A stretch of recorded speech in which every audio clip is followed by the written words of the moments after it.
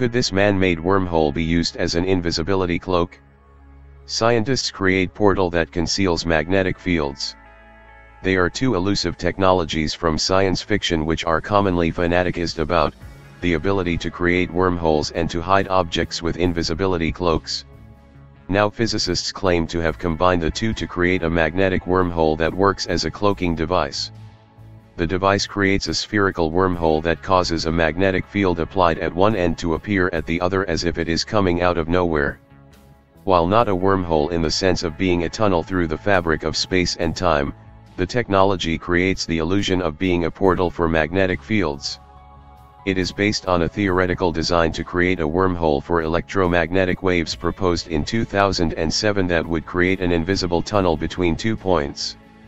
The researchers used magnetic metamaterials and metasurfaces designed specifically to have properties not found in nature to create a working model of the wormhole. Rather than transporting electromagnetic waves which make up light, they used a magnetic field from a magnet. As a result, the magnetic field produced appeared to disappear within the spherical wormhole and reappeared at the other side. The researchers say their device proves the technique is possible and could be adapted to develop cloaking devices for forms of electromagnetic radiation such as visible light.